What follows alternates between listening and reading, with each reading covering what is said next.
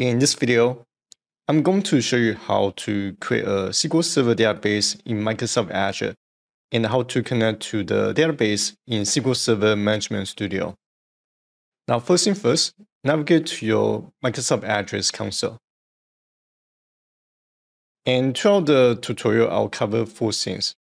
So first, we're going to set up the SQL Server database. Then I'm going to show you how to add the IP address to the firewall list. Then we're going to connect to the SQL Server database in Microsoft SQL Server Management Studio. And last, I'm going to show you how to completely delete the SQL Server instance. Now going back to the address console. So first, we need to navigate to Azure SQL.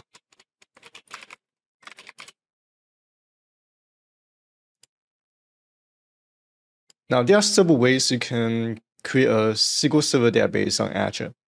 But using Azure SQL, I think is the easiest way to create a database. Now here, click on Create. Under SQL Databases, set the resource type to Single Database. Then click on Create. On the Basics tab, choose the subscription that you want to use. Then choose a resource group. And if you don't have a resource group, simply click on Create New to create a resource group. But here I'm going to choose my existing resource group. Then I want to give the database a name. And I'll name the database my JJ database. And on the server, want to create a new server. And I'll name the server JJ SQL Server 456. So I just want to point out that the server name needs to be globally unique. Then choose the server location.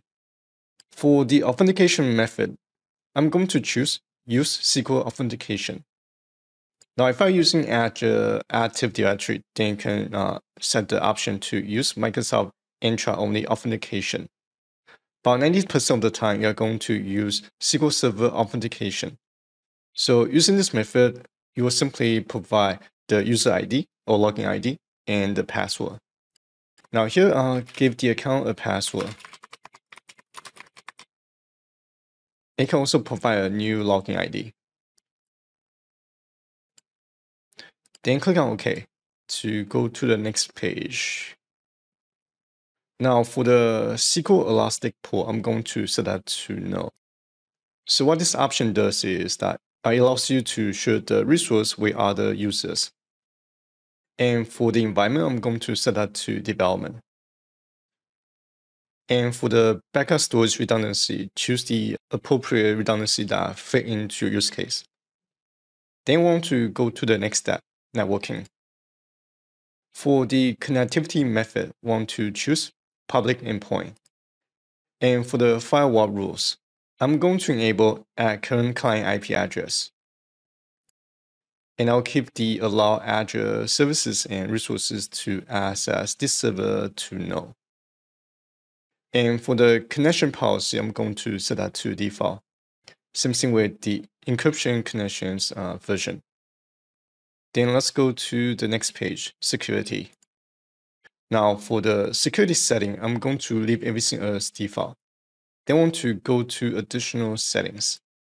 Under data source, I'm going to add the sample database. And that's basically the AdventureWorks database.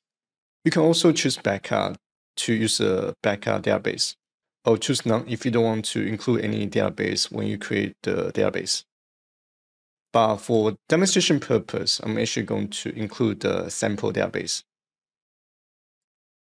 Then we can click on Review and Create. Now review the page and make sure that all the information is correct. And I want to check one more thing. Oh, okay. So I forgot to cover compute and storage. Now, by default, it's going to use general purpose serverless compute option. So with this compute configuration, you only pay for the users that you use. All right, so let's go ahead and click on Review and Create and make sure that all the information is correct. Then we can click on Create to create the server instance.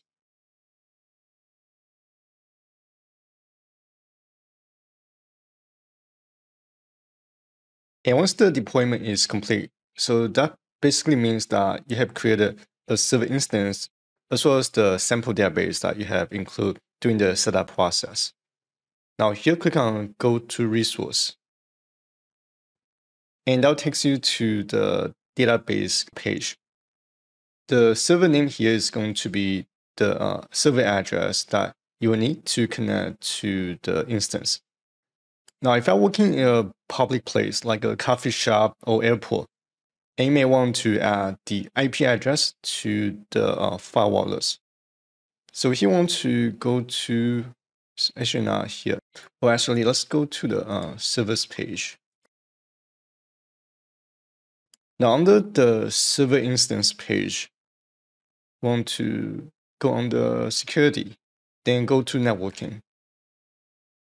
And because I'm using VPN, my IP address is always going to get updated every 15 minutes. And to add an IP address, under firewall rules, you want to click on add your client IPv4 address to the list. You can also choose add a firewall rule to set an IP range. Now save and let's continue. Now let's connect to the database in SQL Server Management Studio. Now go ahead and launch your SQL Server Management Studio. From the login page, want to go back to the database page and copy the server name. And paste the server name in the server name field. And for the authentication method, want to choose SQL Server Authentication. Then type in the login info. Then click on Connect. And that should connect to the database. Now, if I expand my database, and here's my JJ database.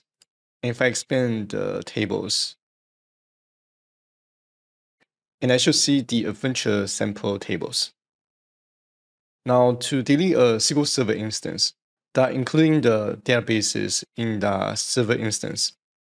So first, we want to make sure that we disconnect all the applications that connect to the server instance. Then want to go back to Azure's console and go back to the server instance page. Then go back to the overview page. Now here we can click on delete.